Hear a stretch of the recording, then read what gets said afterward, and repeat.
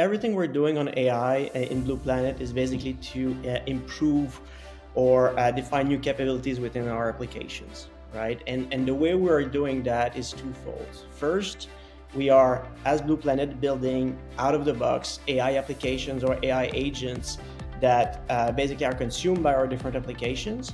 We are enabling our customers and partners to enrich those capabilities as well across our application. When we do the assessment on getting us towards a level 4, you typically see that the answer is a combination of AI technologies and even ML technologies together with programs, right? AI is fundamentally reshaping our enterprise operations across industries.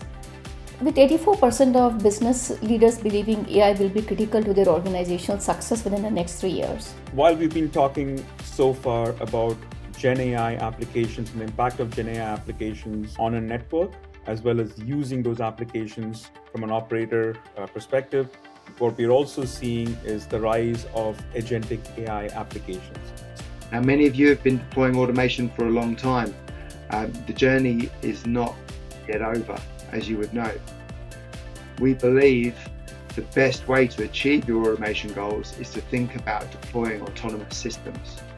Now, when you get to the core, what you're seeing is obviously the complexity that I talked about, but also things like the experts that were dealing with these technologies are leaving these networks and carriers, leaving their roles, basically retiring workforce, and new people are taking over. And when new people take over, obviously there's a learning curve, and the next generation is going to be all about GenAI. That is necessarily a network automation conversation at one level, but with the advent of AI and AI tooling, it's really made the conversation much broader. So this is not just a network automation conversation. There's new tools available, new technology available that's new to all of us.